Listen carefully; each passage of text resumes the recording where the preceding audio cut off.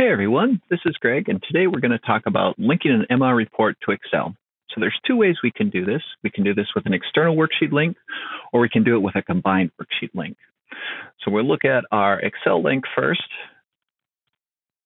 So in our row, we're going to have to add a second link column. So we're normally going to open up a row. We're going to see our link to financial dimension column.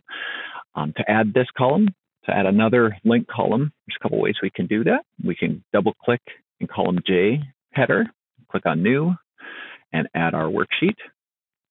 So when you click new, you'll get another option here, and then you can set the link type. So we'll set it to external worksheet. The link name always defaults in with WKS1. You can change that, and then you can add a description if you want to. You can also add it by going to Edit and Row Links. It opens the same thing. So in our link to external worksheet, this is where we're going to tell MR what cells in Excel that we want to point to. So I've got my Excel file here, and I'm going to start with A2 on this first one here, and then you can see I've got this /CPO switch. So that's a column period offset. So I'm starting at A2, and then I'll move to the right. I'll move columns depending on what period my report is set to. So if I generate it for period 1, I'd move 1 column over, generate it for period 2, 2 columns over. So same thing with the next one here. I've got A3/CPO. So I start here. That's my starting point. And then this last one, I've just got an Excel reference with no switch on it. So I'm going right to B4. So that row is always going to pull in that amount regardless of the period.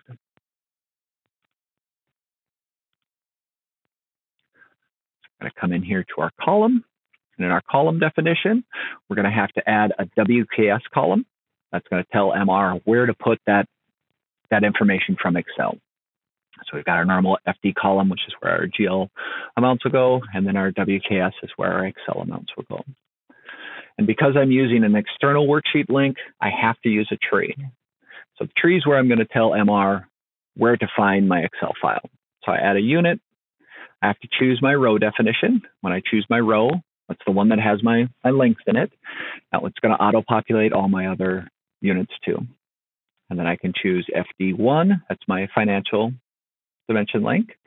And then here I'll choose FD or my WKS column. So that's my worksheet link. And then over here, I'm going to enter the path to my Excel file.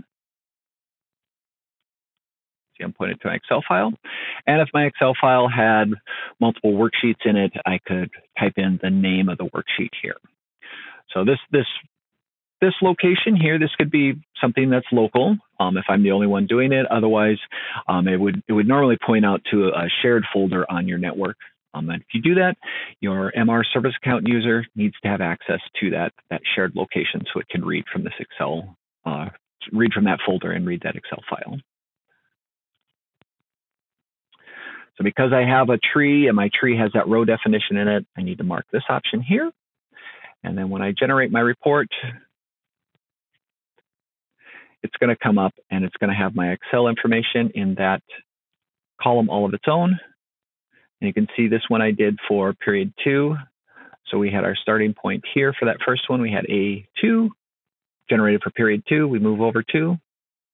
Same with this one. A3 was our starting point. We go over 2. And the last one, the last row here, we had that one just set to B4 with no switch. So it always will get that amount. It'll always get 10 regardless of when we generate this.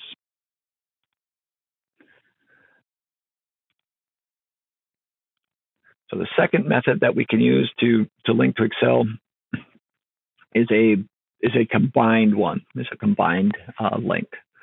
So in here, we're doing a link to FD plus worksheet.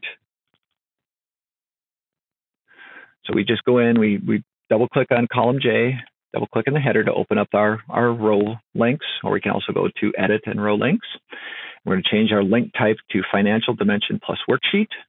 And then our description and our link name, we can change those if we want. And in here, we're going to enter in the path to where our Excel file is at.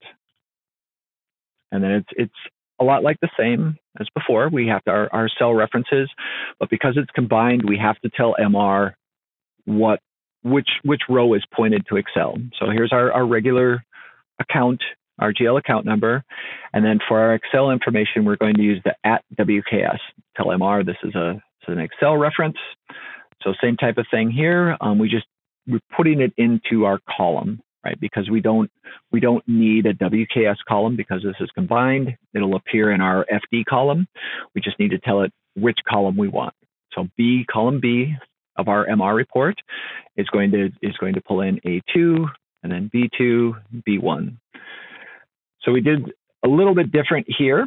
So we've got A2 with our CPO switch. So again, we're starting in A2 with our switch, our column period offset. So it's going to move columns based on the period.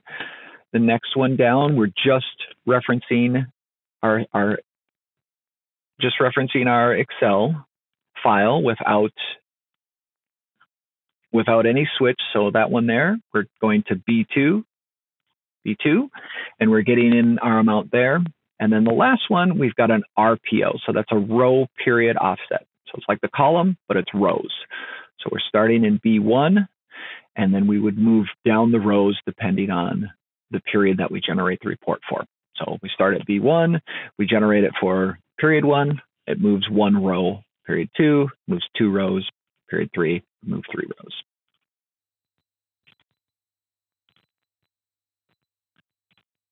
And because they're combined, we don't need anything other than an FD column. So this is column B. This is where we were forcing everything in when we had B equals B1.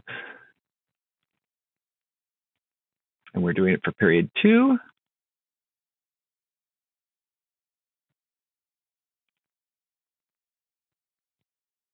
So you can see that the first line is our regular GL account number. And then the next one, that was our column period offset. So we had our reference of A2 with the /CPO. So we generated for period 2. We move over 2. This one was set to B2, so it's not going to move.